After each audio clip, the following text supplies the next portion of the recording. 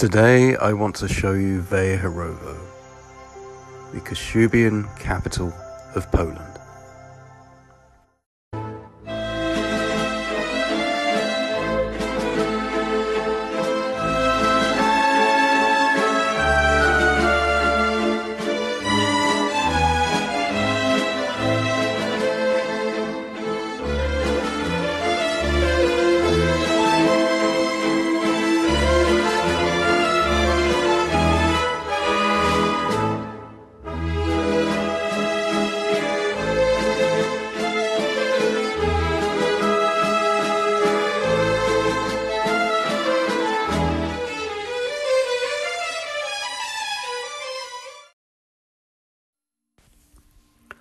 So Wejherowo is located in the northwest part of Poland, part of the Tri-City with Rumia and Reda, and of course situated very close to Gdynia and Gdansk.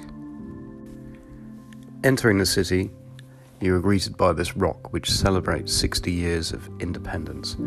Now, before coming to Wejherowo, I honestly had never heard about it, didn't really know a lot, and didn't know what to expect. From the various sort of cities in the area, I would say it's the most beautiful. And we were very glad to come here. A wonderful place to visit.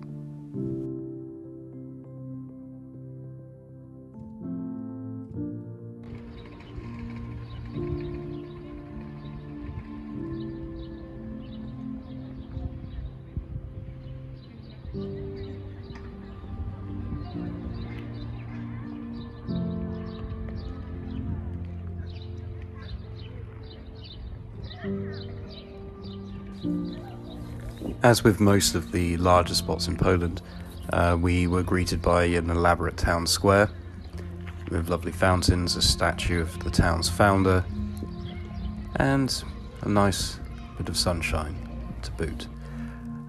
We couldn't help but partake in the local craft beer bar, where the staff were not only incredibly friendly, they were very knowledgeable and proud of their product.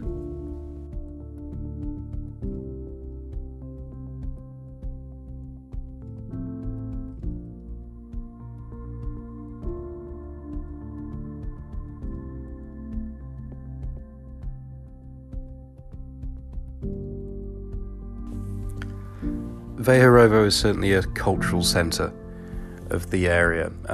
As you can see, you have some lovely churches, and it's got several art centres and lots of statues. And honestly, it was a wonderful place to walk around. It's maybe not the biggest place in Poland, but it was certainly worth the day that we spent here.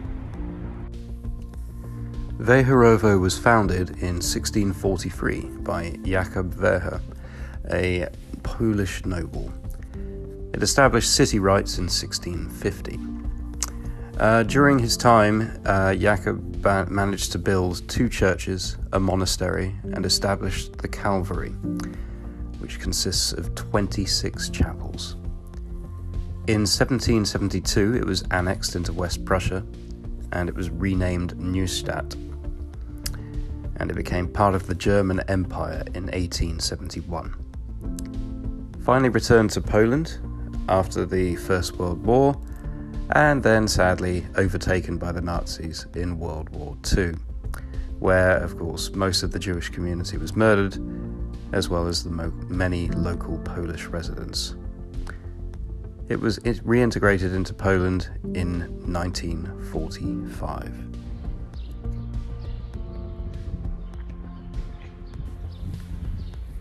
The Szebendowski Palace, originally built in the 18th century by Ignacy Franciszek Szebendowski, then purchased by Alexander Gibson, a Scottish gent, who sold it to his nephew Alexander von Kesseling, who demolished the palace and rebuilt it at the beginning of the 19th century. Since 1995, it has been used for its exhibition halls and now acts as a museum for regional literature and goods of the Kashubian culture.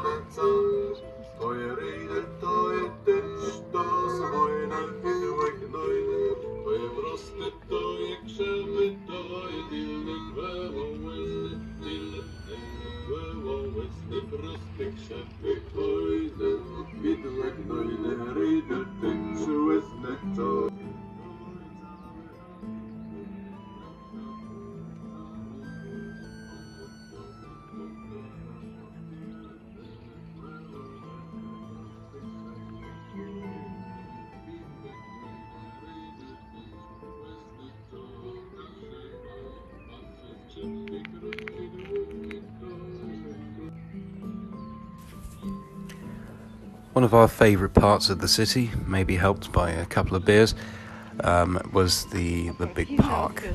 And here, we were greeted by, a singing statue, some wonderful streams, and eventually we got into a small zoo-like area where we found some eagles and I believe some storks. And there was a lovely kind of sort of pond, for them to play around in. Well, maybe not the eagles, but certainly the storks. We walked around, and it was quite a big expanse. We were there easily for maybe an hour or so, and it was very well maintained, lovely to look at, and the weather certainly helped.